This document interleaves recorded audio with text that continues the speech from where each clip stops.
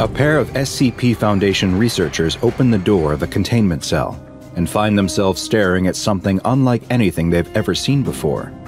Sitting in the middle of the room is a giant lump that appears to be made of what can only be described as flesh. The two look at each other in disbelief. Just what is this thing? They circle the huge blob, looking it over, wondering what on earth it could be. One of the researchers finally gets the courage to actually feel it. He finds that it's warm to the touch. And does he detect some slight movement? He slowly moves to place his ear against it to listen, but a sudden shudder from the mass sends him jumping back in fright. Just then, the other researcher calls to him from the other side of the sphere. It sounds like he has found something. As he approaches, he too sees what caused his partner to call out. There, in the middle of this tumorous ball, is a door. It's a circular iron hatch, the kind sealed by a valve, and it's open. Now the researchers are really confused. A massive lump of living flesh is strange enough, but why does it have a door? One of the researchers peeks inside. Is that a couch they see? And a table? Does someone live in this thing? Things are getting beyond strange. The two researchers look up at the observation window where their supervisor is watching them. The supervisor does not hesitate. He nods at them, and the researchers know what they must do. Rock, paper, scissors, shoot. The researcher who lost winces. He knew that coming to work at the SCP Foundation meant that he would be dealing with some strange, dangerous, and disgusting anomalies, but he never imagined he would have to climb inside a giant orb of meat. His partner opens the hatch all the way and offers a hand to help him. Knowing he has no other option, the researcher steps inside. Inside, the air is hot, thick, and moist, like a cramped gym that's had too many bodies exerting themselves on a warm, humid day. He walks through the short entranceway, and his eyes adjust to the dim light to find that he's standing in the middle of a cozy little room. A single, small lamp on a table is giving off just enough light for him to see that the room is sparsely furnished, with a few pieces including a small couch and a twin bed. Outside, his partner calls to him, asking what he can see. As the researcher turns to answer, the door snaps shut. The valve spins on its own, locking itself tight. Try as he might, the researcher can't get it to budge. He bangs on the door and yells, "Is he all right in there? Is everything okay?" His only response is a muffled scream from inside the ball of flesh. He keeps pulling at the door, twisting the valve with all of his strength, but it won't move. The sounds of gurgles and wet sloshing come from inside the meaty growth. An alarm starts to sound as he strains against the door, exerting himself so hard that he feels like a vein in his head might burst. Suddenly, the valve loosens, and the sudden lack of resistance causes him to fall to the floor. The valve spins on its own, and the door swings open once again. The ball of flesh is quiet once more. The researcher picks himself up off the ground and slowly, carefully, peeks inside. "Hello? Are you okay? Is anyone in there?"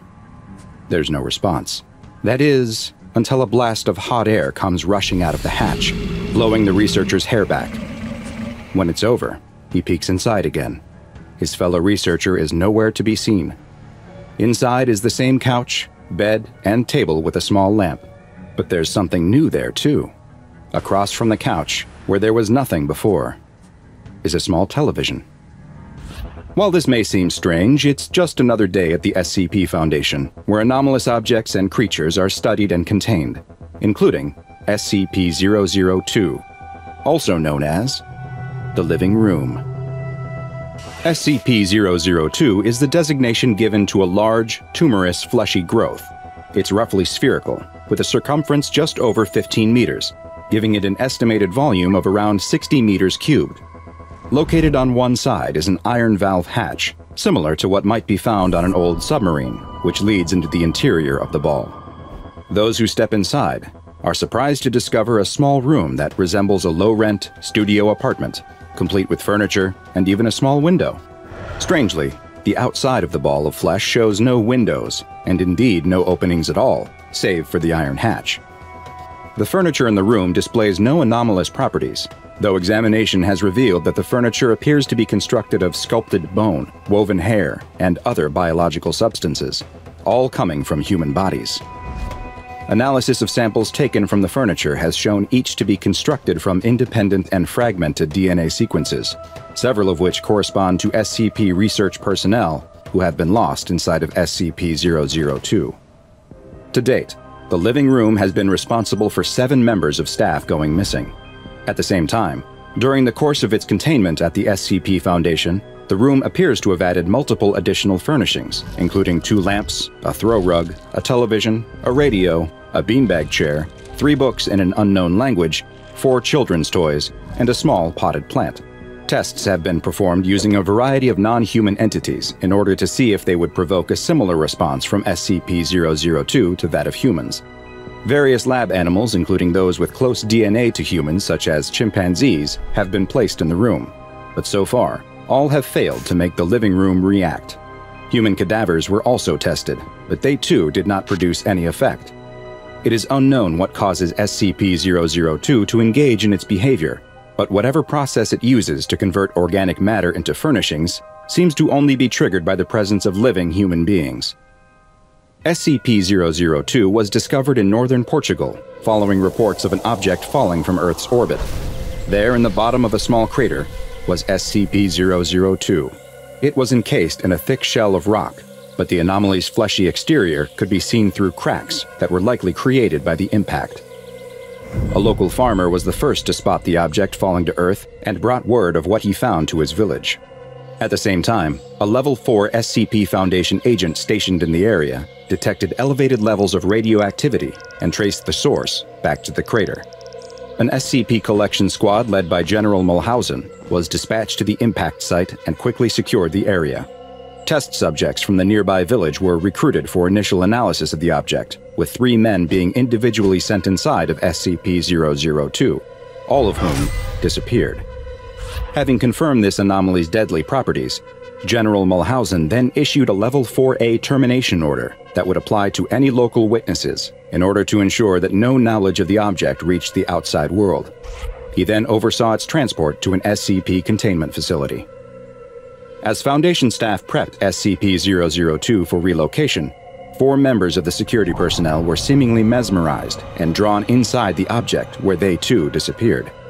This was the first hint that SCP-002 possesses some form of subtle mind control, with the ability to influence humans into stepping inside of it.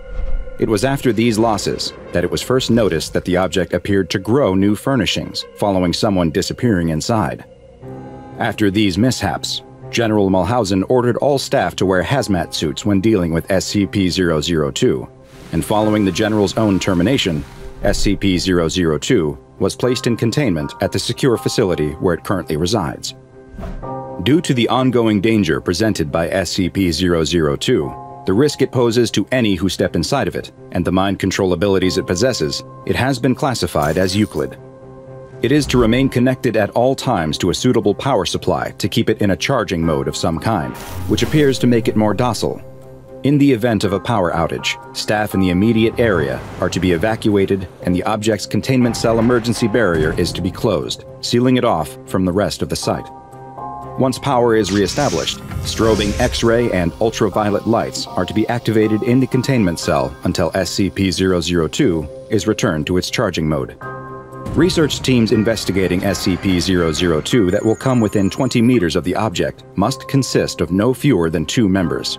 Personnel should also maintain physical contact with one another at all times to confirm that the other is present and not experiencing any feelings of confusion, dulled perception, or other forms of bewilderment that may lead to them entering the living room. No personnel at all below a Level 3 clearance are allowed inside of SCP-002, and any staff that have contact with the anomaly are to be escorted no less than 5 kilometers away and must undergo a 72-hour quarantine and psychological evaluation. SCP-002 is one of the oldest anomalies in the SCP Foundation database, but remains one of the least understood. Perhaps one day we'll understand what it is and why it was at one time sitting in the orbit of Earth. Did someone send it here, intending us to one day find it? Did it come here of its own volition? Or did we put it there ourselves, in an attempt to keep it away? A kindly-looking old woman is carrying groceries into her home. When she closes the door, a crack forms in the wall, and a tile slides down off her roof, crashing to the ground and shattering. The next day, the local builder seems confused. He just fixed a similar problem a week ago at another house, and another the week before that. He'll patch this crack just like he did before and repair the roof, but as he does so, he can't help but think he'll be at another house with the same problem soon. Old people are like this sometimes, though, breaking things on purpose to get someone to come visit them. Oh well, as long as the money is right, he'll keep doing the repairs. That evening, the old woman is in bed when she's woken up by something falling onto her face. A crack is opened in the ceiling right above her bed, and plaster is falling on her. What is happening to this house? She would have to call the builder again in the morning and let him know that it was getting worse. She gets up to clean the plaster dust off her face, but stops halfway to the door. Was that a noise she heard? It sounded like it was coming from downstairs. Another noise. She definitely heard something. Is someone in her home? "Hello?" she cries out. "Whoever you are, you better go. My husband is going to be home any moment, and he won't be happy." The noises seem to have stopped. Maybe she was imagining things. Who would rob a poor old woman, after all? She didn't have anything worth taking. She still needs to wash the plaster off her face, though. She listens for a moment, and when she doesn't hear anything else, she opens the bedroom door and screams. The next day, a child stands in front of the house with a look of shock. Was there an earthquake? How could a house end up like this? They ring the doorbell, but there's no answer.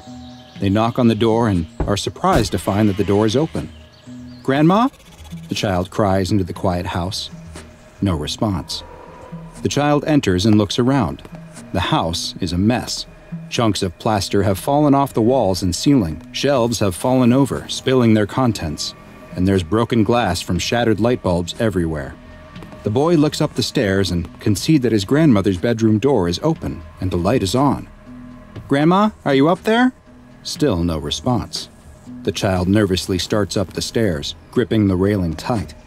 They quietly make their way to the bedroom and step into the sliver of light coming from the cracked door. The child pushes the door open to find their grandmother on the floor. Only, it isn't their grandmother. Whatever this is looks like their grandmother, but like she has been stretched and twisted, her body bent at angles where no joints exist. The child is paralyzed with fear, unable to do anything but stare. But the nightmare isn't over yet, because their grandmother is still alive. Sadly, reports like these are all too common in this small town that is plagued by attacks from SCP-783, also known as the Crooked Man. SCP-783 is an extremely dangerous anomalous creature that is currently plaguing the population of Temby, a small rural village in Oxfordshire, England. Every 12 years during the fall and winter months, SCP-783 will engage in a period of hostile behavior that lasts for roughly 70 days, during which time it will target and attack people who are indoors and alone after sunset. Those targeted by SCP-783 will find that the building they are in rapidly deteriorates, causing damage and creating structural integrity issues. These often appear as cracks on the outside of the building that lead to the buildings taking on a crooked appearance. Unfortunately, while the SCP Foundation is aware of both the location and the periods within which SCP-783 operates, it has so far been unable to prevent any attacks. Additionally, the Foundation has yet to be able to produce either an image or even a physical description of SCP-783 due to the effect it has on recording equipment. Cameras set up to capture the anomaly produce only distorted or corrupted footage, leaving its appearance a mystery. Victims targeted by SCP-783 meet a fate that is, in many ways, worse than death. Their bodies will experience extreme deformations, as their bones suffer dozens of fractures and are stretched and twisted in various unnatural directions. They are then healed by the rapid generation of cartilage and the growth of extra skin to cover the new elongated limbs, leaving the victims a malformed knot of gnarled extremities. Some of the cases are quite severe, with one victim having just their forearm extended to over 2.4 meters, and another who was left stretched to 12.5 meters in height. Despite the gruesome injuries suffered, The majority of victims are still alive following the attacks, though they will more often than not be left completely paralyzed, in a persistent vegetative state, or both. 27 victims of SCP-783 are currently being held in a long-term care facility within a wing of a local hospital that was requisitioned by the Foundation specifically for the care and treatment of 783 victims. Like many of the anomalies that the SCP Foundation investigates and contains, many of the residents of Temby appear to have some awareness of the Crooked Man, and the anomaly has become something of a local boogeyman. Researchers have even documented local schoolchildren singing a nursery rhyme that appears connected and may even explain the origins of the creature. It goes, "There lived a crooked man who made a crooked deal. He kept a crooked cane and his catch in crooked creel. He stole a crooked child who cried a crooked squeal, and that crooked little man was broken on the wheel." A month before a recent SCP-783 period of activity was to begin, a Class D personnel, D-209, was sent to live in a Foundation-owned home in the village. Audio and video recording equipment was set up throughout the house in case the D-Class was targeted, in the hopes that some information could be gleaned should something take place. 43 days after he began living in the house, something finally did. One evening while in bed reading a book, D-209 heard noises on the ground floor of the home. Cameras on the first floor experienced corruption and showed only a distortion moving through the house. When D-209 attempted to leave the bedroom and escape the home, they immediately encountered SCP-783. During a period of time that lasted roughly 5 hours, their bones were broken numerous times and reset over and over, leaving D-209 a twisted mass of flesh and bone.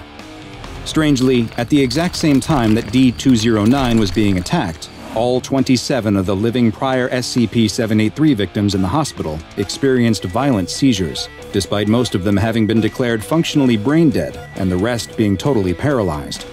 Also concurrent with the attack was a seismic event on the outskirts of town, and the details revealed by this event were both illuminating and extremely disturbing. Foundation personnel were dispatched to the site of the seismic activity to investigate and determine if it was connected to SCP-783 in any way. There, they found a small group of angry townspeople, perhaps frustrated by seemingly unending paranormal events in their town and the lack of progress that had been made to stop them.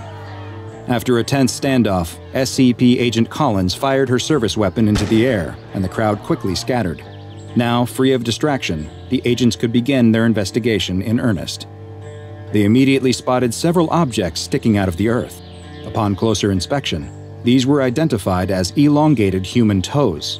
A dig team was sent to the site, and by the next day, a mass grave had been uncovered that was filled with the twisted mass of what appeared to be victims of SCP-783. Their mutated and drawn-out bodies were well preserved despite being buried directly in the ground, and had all been buried head down, with their arms extending deeper into the burial pit. As one researcher was attempting to take a tissue sample from one of the bodies, the ground beneath him gave way and he fell into the pit. He landed on the tangled mass of limbs which shifted under his weight, and he disappeared into the pit beneath them.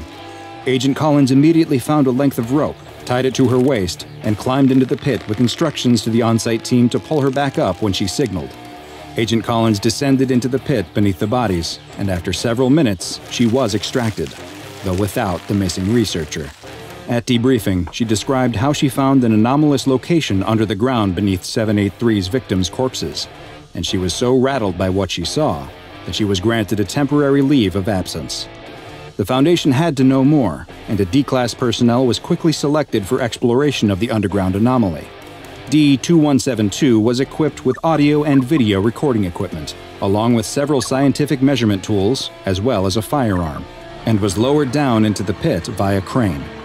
Their wired tether to the surface would both send the information they collected back, as well as serve as their lifeline to the surface. As D-2172 was lowered past the mass of corpses into the darkness, they experienced a sense of vertigo, before it was realized that the anomalous effects extended to gravity as well, which had become reversed, and that they would need to start climbing up in order to descend further into the pit.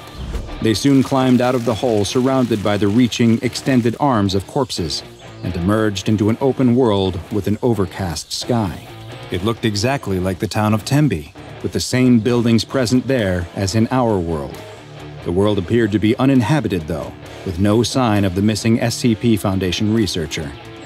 D2172 began investigating the buildings and found them all to be empty as well, though they did unfortunately find signs of a struggle in one house, with what looked to be evidence of the missing researcher's demise. They continued exploring the area and found that the anomalous properties of the location extended to its borders too. And as the D-Class walked north out of the town, after several kilometers, they found that they were now somehow back at the southern edge of the town. D2172 was ordered to return to the entry point, but as they walked, they were suddenly impeded by the deformed body of an SCP-783 victim that stretched across the road in front of them. D2172 drew and fired their weapon at the entity, but it didn't react, and they were forced to retreat into the nearby woods. After several minutes, they stopped to rest when they spotted something else. In the distance, the D-Class saw what looked to be a giant white birch tree, and it was coming towards them. As the living tree approached, it became clear that it wasn't a tree at all. What looked like branches were extended bony fingers that it was using to walk. The long, branch-like fingers were coming out of the top of the tree, where D2172 could see their origin. These branches were the elongated fingers of the missing SCP Foundation researcher. D2172 turned to run as the giant living tree chased them back into the town, firing their weapon at the creature whenever they had the chance, but was unable to stop it. The visual feed was soon lost as the audio continued to broadcast the screams of D2172. But this wasn't the end of the expedition. The on-site team was surprised to witness after several hours that the tether was pulled on twice, the signal that it should be reeled in.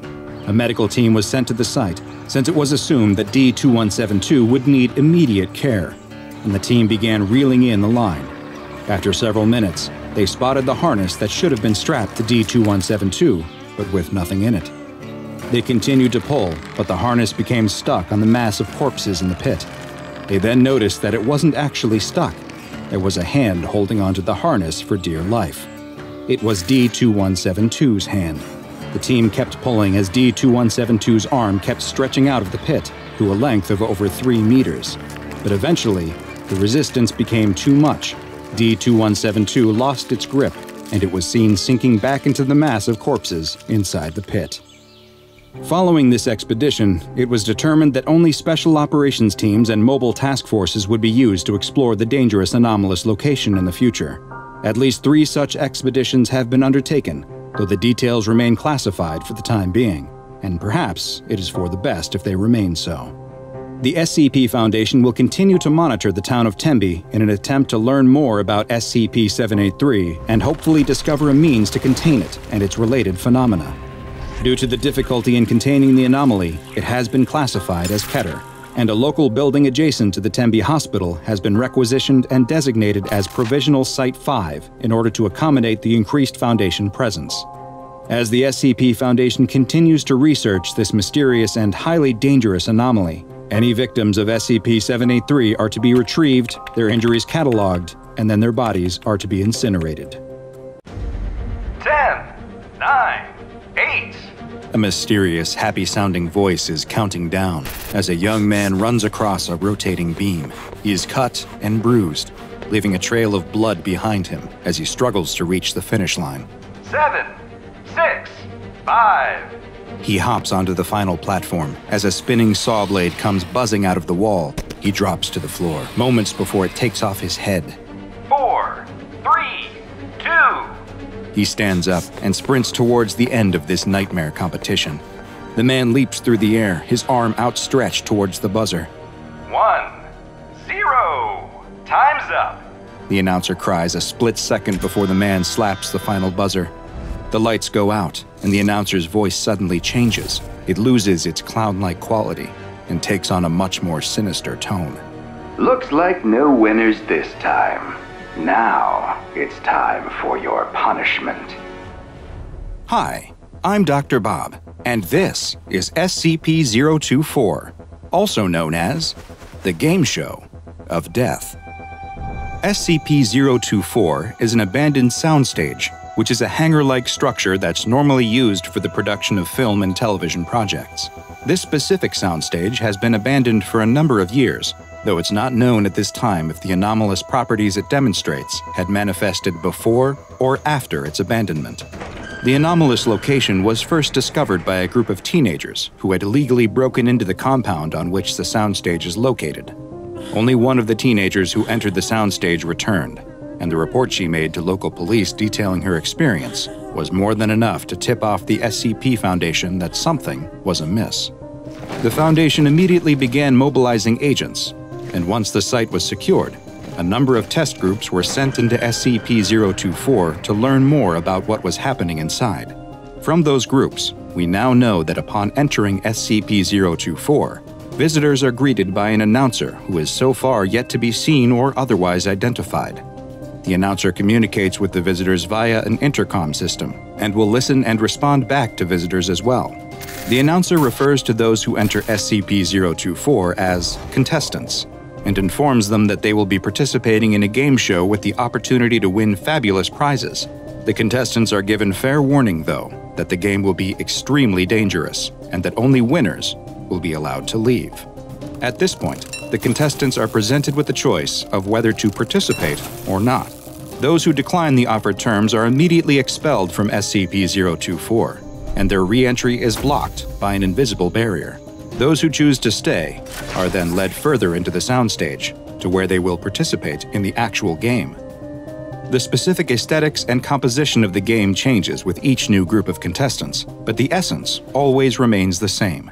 A long and elaborate obstacle course that must be navigated through. The precise rules also vary, with some games only allowing for a single winner, while others encourage the players to work together and form teams. The obstacles can range from relatively easy and safe challenges to life-threatening tests of skill. As the contestants make their way through the unusual obstacle course, the announcer will continually talk to them, giving them updates on other contestants, advice on how to progress, adjusting rules on the fly, or even conversing with the contestant directly. As the game goes on, the obstacles become more and more deadly and difficult to overcome. This has led to the not-so-rare occurrence of there being no winners, with the entire pool of contestants having been killed or otherwise incapacitated by the various challenges. In these instances, the announcer will express his disappointment at there not being a winner, and SCP-024 appears to shut down, going dark until another group of contestants enter. Before beginning the game, the contestants are briefed on a number of rules, such as no assaulting the other contestants and no deliberate bypassing of obstacles. In the event that a rule is broken, the announcer will call out the offending contestant, and they are forcefully removed from the game by the studio guardians, who act as the physical enforcers of SCP-024's rules. The studio guardians can suddenly appear and disappear from anywhere inside SCP-024. Their exact look varies based on the theme of the obstacle course, but they always maintain a humanoid appearance, exhibit superhuman strength, and wear a mask or headgear that fully hides their face. Strangely, winners of the game have later reported that while inside the game, the studio guardians appear only as gigantic, shadowy figures that would engulf offending contestants and then disappear. Should one or more persons complete the obstacle course and abide by the rules that were set out by the announcer, they are declared to be the winner and the recipient of a grand prize. Prizes have included cash, electronics, cars, collectibles, and even fully paid vacations to a variety of cities and countries. The type of prize awarded seems to be completely random, and examination of the prizes collected has shown them all to be genuine, with no unusual characteristics or anomalous properties. Those who did not complete the obstacle course are announced to be losers, and the lights within SCP-024 are then switched off. The winners will find themselves outside the soundstage with their prize, while the losers are never seen or heard from again. Attempts to track where the losers go or what happens to them have all failed. GPS locator beacons placed on test groups lost their signals as soon as the game ended, and it is unknown whether this is because they were destroyed or because they were taken somewhere that blocked the signals. Perhaps the strangest aspect of SCP-024 is what happens after the game show has ended. Outside of the soundstage is a mailbox, and following the completion of a game, whether a winner was crowned or not, a VHS tape or DVD containing a recording of the entire game will appear. This is despite winners claiming to not see any cameras present while inside. Even more bizarre is the studio audience that can be seen on the recording watching the game and cheering on the contestants. Just like the cameras, winners have reported that there was no one present but the other contestants while they were inside SCP-024. The announcer also remains a mystery. During a test group which consisted solely of a Foundation researcher who conversed with the announcer, it became clear that it is both sentient and aware of events that take place in the outside world. As the researcher was the only contestant present, the announcer did not start the game, and instead engaged in a conversation with the researcher. Most of the topics were centered around pop culture, and it's hypothesized that SCP-024's only means of learning about the outside world may be through television sources, though attempts to test this theory by cutting lines and removing satellite dishes from the soundstage roof have not shown to have an impact on what the announcer knows. When it became clear that the Foundation researcher would be the only contestant at that time, the announcer politely asked them to leave and recommended that they return with additional contestants at a later date. SCP-024's nature means that it can't be moved to a secure location, and it has been classified as Euclid. It has been determined that the best way to safely secure SCP-024 is to conceal its location. 5 identical-looking sound stages have been built around it, and a security perimeter around the complex is maintained at all times. None of the security team members are told which is the real SCP-024, and to further prevent accidental entry, its entrance has been sealed by reinforced blast doors. Only D-Class personnel are now allowed to enter SCP-024 as test groups participating in the competition, and Foundation researchers may only observe remotely. Any attempts by Foundation personnel to enter SCP-024 without prior approval from a Level 4 researcher will lead to immediate apprehension, and termination of the offender has been authorized. In the event that containment is breached, or if the true nature of SCP-024 is compromised, the entire complex is to be immediately destroyed by the specialized demolition charges that are placed throughout the containment area. A pair of urban explorers are standing in front of a rather creepy-looking public school building. One explains to the other that it has been abandoned for years, though no one in the town seems to know exactly why. The two pull a board off one of the windows and climb through. The inside looks pretty much like they were expecting. Their flashlights reveal that years of squatters, teens partying, and wild animals have left plenty of refuse and debris lying around. There are 2 wings branching off the central portion of the building. They pick one of them to explore and start walking down the hall. As they make their way down past the graffiti-tagged walls, they stop to investigate one of the classrooms. It looks to be in the same bad state as the rest of the building, but incredibly, there's still writing on the chalkboard, as if the teacher stopped in the middle of a lesson and walked out. There's even a shriveled old apple still on the desk. As they exit the classroom back into the hallway, one of them stops. Wasn't the graffiti on the wall different before? Impossible. They must be mistaken. They keep walking and come to a stairwell. Time to explore the upper floors. They head up the stairs to the second floor and poke their head out. Everything looks to be about the same as on the first floor. They go back into the stairwell and start heading up again. It feels like they've been walking up the stairs for a long time, though. They should be all the way at the roof by now. They finally reach a door. It must lead to a taller part of the building they couldn't see from the ground outside. They open the door and see the second floor again. How could this be? The two look at each other. They've explored a lot of strange abandoned places, but nothing has creeped them out like this before. They head back down the stairs, and after only a few steps, they are back on the first floor. Something is really wrong with this place. Maybe it's best if they leave. They start walking back towards the entrance, but one grabs the other and points into a classroom. Isn't this the room they went in before? It has to be. The same apple is on the desk, but the complicated physics lesson has been erased. Now the chalkboard has just a simple phrase written on it. The children used to sing. The two scream and run out of the classroom. But which way is the entrance? The hall appears to stretch on in either direction before turning at 90-degree angles. This isn't right. The entrance was definitely visible from outside the classroom before. They pick a direction and start to run. The hallways seem to go on and on, turning in ways that should double back on themselves, but they still can't find the entrance. They try going back up through a stairwell, but just like before, there appears to be either too many or not enough stairs between the floors. The explorers keep running, checking rooms for a way out. Somehow they keep finding that same room with the rotten apple on the desk. They're panicking now. Every time they look away, the graffiti on the wall changes, or a new classroom door appears in the hall. They keep running though, turning corner after corner after corner until… there it is, the entrance. But it's then that one of the explorers realizes he is all alone. He must have outran his friend. He looks at the entrance. It's so close.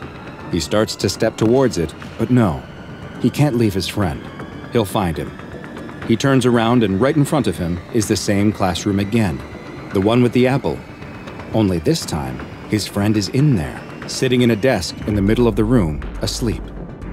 Gathering the last of his courage, he runs into the room and tries to wake his friend, but he won't come out of his deep sleep. He pulls him out of the desk. If he won't walk out, he'll drag him out. He pulls him out of the classroom and down the hall towards the entrance. They're almost home free. He's just feet away from the door. He reaches out with his free hand and grabs the handle. Locked. He starts banging on the door, terrified that they'll be trapped in this place forever. When suddenly, the doors swing open. Two stern-looking men in suits are standing in front of him. "You aren't supposed to be here," one of the men says, as the other picks up his friend, throws him over his shoulder, and escorts the both of them out of the school. What these urban explorers didn't know is that they had just unintentionally entered a mysterious anomaly that the SCP Foundation has designated SCP-026, a strange location that has been given the nickname After-School Retention. SCP-026 is a 3-story building that used to be a public school prior to it being shut down and condemned after both staff and students reported various anomalous properties in the building. They described hallways that seemed to change in length, classrooms disappearing and reappearing, and stairways with different numbers of steps leading up and down.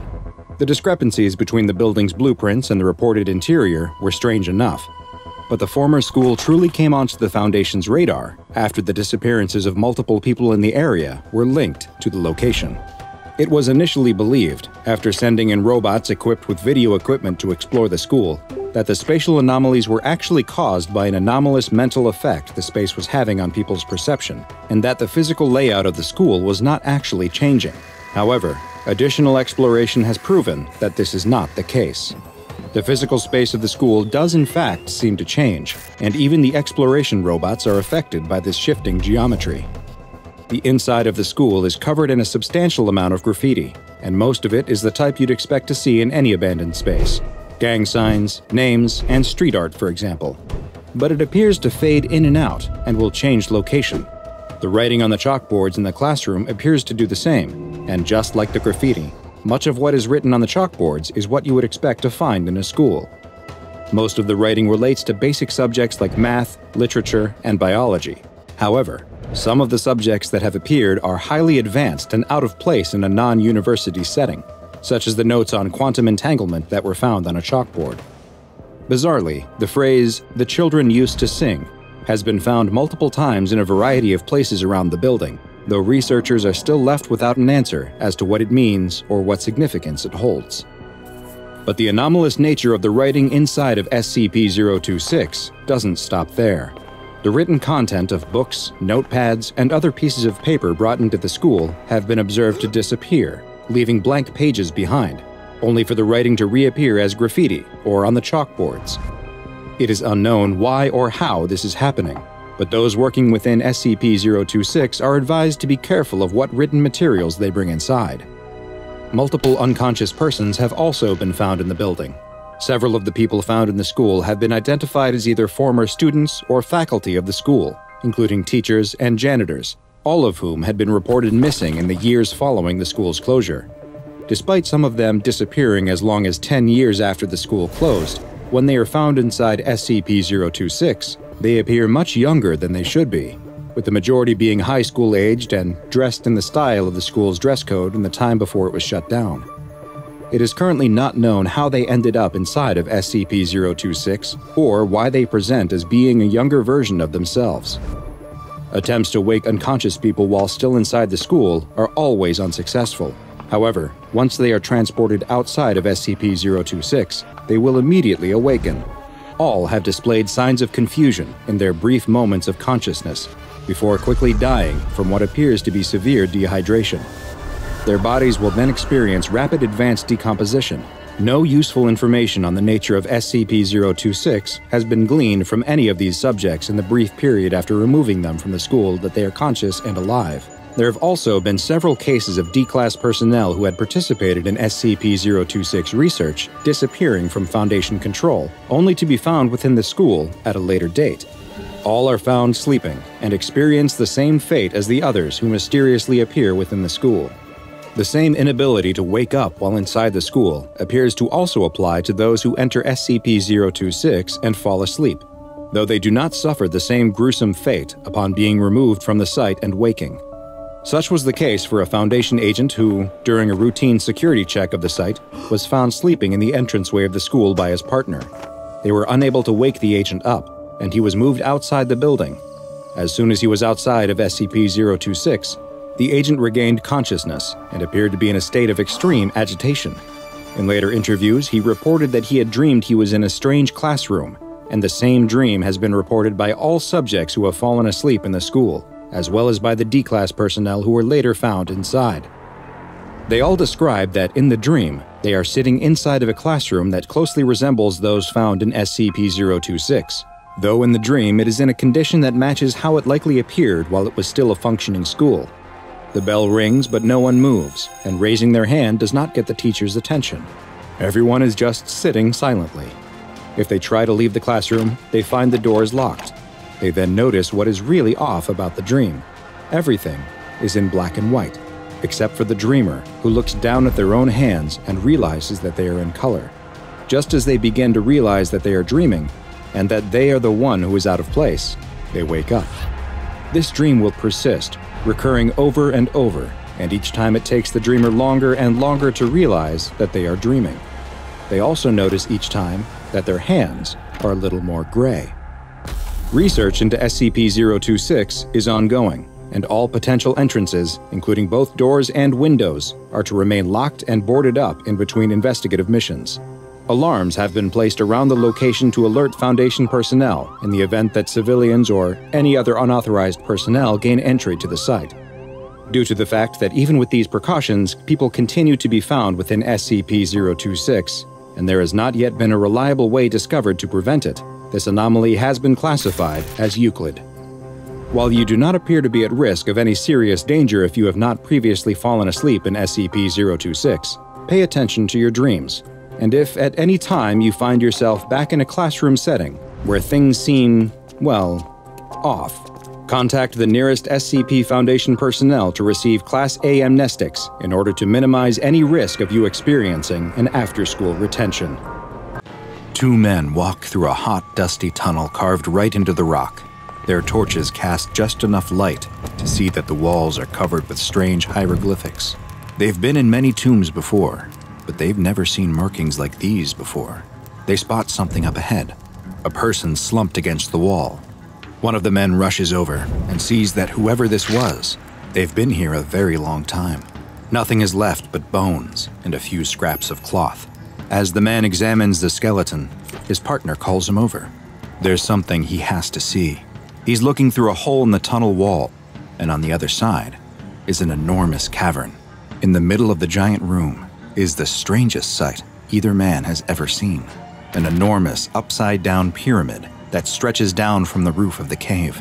They look at each other in amazement before running down deeper into the tunnel, sure that it will lead them to the pyramid and the incredible treasures it must have inside. They can see through more holes in the tunnel wall that they are getting closer and closer to the pyramid.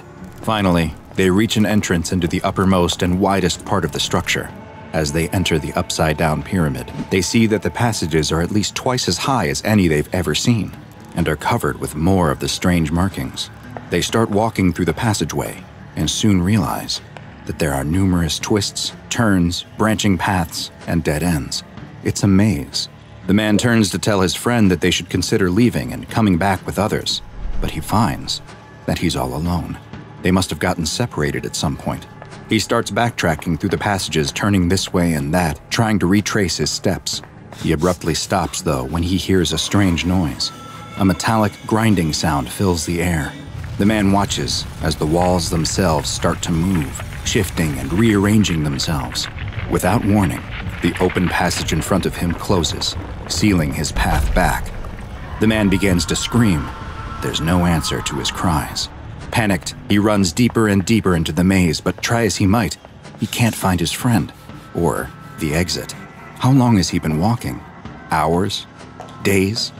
He can remember hearing the walls shift at least one other time. Exhausted, he sits down against the wall. He'll just take a little rest. Then it's back to work. He must be able to find his way out. He must escape. Hi, I'm DrBob, and this is SCP-875, also known as War Criminals. SCP-875 is the designation the SCP Foundation has given to a massive underground pyramid whose exact location is a closely guarded secret. As of yet, no record of the pyramid's construction has been found in any historical documents, though there is evidence that suggests SCP-875 is a man-made structure. While the outside of SCP-875 is made of normal sandstone like the pyramids of Egypt, there is an inner layer composed of a metal alloy that is yet to be identified. The first floor of SCP-875 is accessible through a tunnel and contains a number of passageways that appear to have been built for entities much taller than humans. These passages are arranged into a maze-like configuration, complete with double backs and dead ends. Adding to the confusion is that the geography of the maze periodically changes. Mechanisms located within the walls and floor activate automatically every 48 hours, completely changing the layout. While anyone unlucky enough to be trapped within the shifting walls of SCP-875 may find themselves unable to leave by the path they entered, there are a number of hidden pressure plates and levers that can be found throughout the labyrinth that open up sections of the wall, creating new paths and shortcuts. But these switches also cause the release of what the Foundation has designated SCP-875-1. SCP-875-1 are small, flying insect-like creatures, approximately 6 centimeters long, with a mass of roughly 3 grams. They bear no resemblance to any known species of insect on Earth, suggesting that their origin may be extraterrestrial. When released, SCP-875-1s will swarm the nearest person, stinging them mercilessly. Their sting is highly acidic and causes severe damage to nerves and tendons, and this potent acid, combined with their tendency to swarm, has resulted in victims' limbs becoming what can only be described as liquefied. Previous uses of explosives within the pyramid have left openings to a lower second floor that are relatively easy to access, provided that the maze's current configuration allows the breaches to be reached. The main feature of the second floor is 4 large vats, each of which contains a clear liquid similar in appearance to normal water that has been designated SCP-875-2.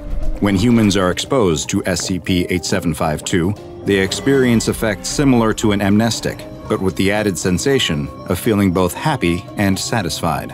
Following what look like maintenance tunnels on the second floor leads down to a third floor of the pyramid that is home to a large nuclear reactor. The reactor takes up most of the area of this level of the pyramid and appears to be self-cooling, with no evidence of a meltdown or other nuclear disaster having taken place.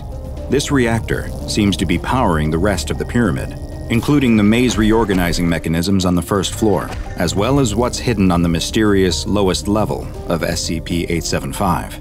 Although there is no direct access to the 4th floor of the pyramid, tunneling through the floor of the 3rd level has revealed something incredible. Inside a small room are what look to be 10 separate cryogenic stasis chambers. The chambers are arranged in a circular formation, and strangest of all, they're all occupied. Inside each pod is a large insectoid creature roughly 3 meters tall and weighing 240 kilograms that have been designated SCP-875-3. 3 of the creatures appear to have died from their stasis chambers failing at some point in the past, and heavy decomposition has set in. Several other of the insectoid creatures are heavily damaged, though it is unknown if this is due to issues with the pods, or if they had sustained injuries prior to entering stasis. While it is not known what exactly these creatures are, where they came from, or if their origin is even terrestrial, examination and analysis of some of the images carved into the walls of SCP-875's first floor have provided interesting information. In one, 2 figures that bear a resemblance to SCP-875-3 are depicted facing each other, with one appearing to be stabbing the other with a spear, implying some kind of violent conflict in the past. In the next, Another figure that looks like SCP-8753 is shown presenting a stone slab to what looks to be a human dressed in the garb of ancient Egypt. The Egyptian is facing away from the insectoid, which might suggest a breakdown in communication or an unwillingness of the Egyptian to listen to the insectoid. The third image, though, shows two humanoid figures now bowing to the insectoid figure, next to an image of a chalice with a drop of liquid falling into it. This may represent SCP-8752, the amnestic liquid, and the way its effects were used to subdue this group of people. This hypothesis is further strengthened by a fourth image that shows an insectoid figure watching two humanoids pulling what looks like a large stone block with ropes. A fifth image shows the insectoid figure standing next to what looks like a dead humanoid, consuming a part of it. And finally, a sixth image depicts the insectoid inside of a small rectangle that may represent the stasis chambers found on the lowest level of the pyramid. Are these entities sleeping inside the stasis chambers the same ones depicted on the walls of the pyramid? Did they arrive on Earth and subjugate a group of humans, forcing them to build a monument that could contain their stasis chambers and keep them in a form of perennial living death? Perhaps this question has been answered by a mysterious transmission that was detected by the Foundation. Coming from an unknown source, the transmission was in English, but the grammar and word choice sounded like it was from someone who had only the most basic understanding of the language. The transmission, in no uncertain terms, demanded the return of the war criminals, and that if they were not returned, that 95% of the species would be made extinct. It then went on to describe a number of offenses perpetrated by these war criminals, including claims of massacres and cannibalism. Were the creatures in the bottom of SCP-875 convicts on the run, war criminals from another planet or even another reality, who had fled to Earth to escape justice? It may never be known for sure, as the message degraded and became unintelligible before it could finish. Due to its stable location and the relative ease with which the public can be kept away from it, SCP-875 has been classified as safe. Its location is marked as a military base on maps, with satellite images altered according to Procedure Watson 24. Civilians who approach the area are to be taken into Foundation custody and administered Class A amnestics. Research personnel are only allowed inside SCP-875 when accompanied by 2 security staff, and 6 maintenance personnel are to monitor the nuclear reactor at all times. If any staff are stung by instances of SCP-8751, they are to be treated on-site by medical personnel with alkali to neutralize the acidic stings, and in extreme cases, amputation of the affected limbs is authorized. In the event that an SCP-8753 specimen becomes active, security personnel are to subdue them in a non-fatal manner if possible, and transport them to a secure site for further research. Now go and watch another entry from the files of DrBob, and make sure you subscribe so you don't miss a thing as we delve further and further into the SCP Foundation's classified archives.